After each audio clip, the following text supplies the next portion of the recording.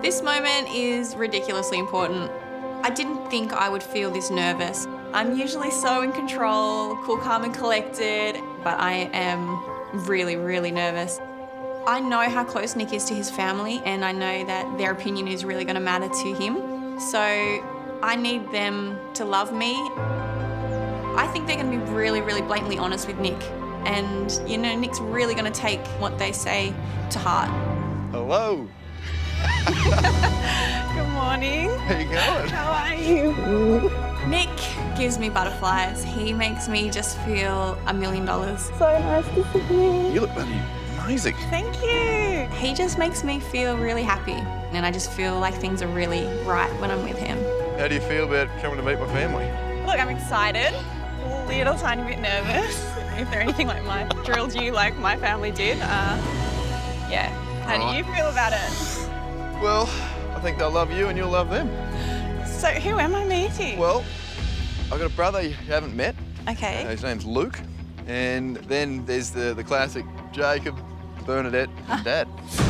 I definitely think I can make Nick happy. I really think it's meant to be. And I just hope that his family sees what I see.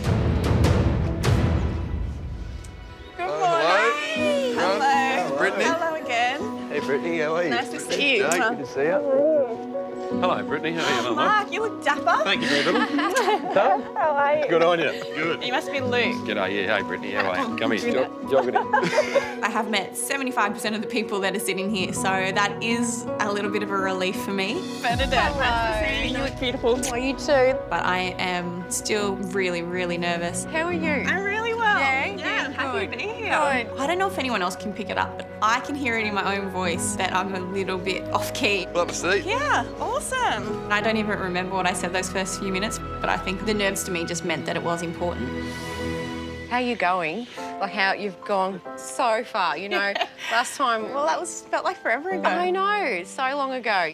It's been... I've had a lot of adventures, a lot of journeys. This is by far the craziest, definitely. Because I could imagine it would have been tough at times. I don't know, to be honest, it hasn't been that tough for me because I just take a different approach to life that's what's going to happen is going to happen and everything's going to happen for a reason. So, like, that's the way I try and live my life.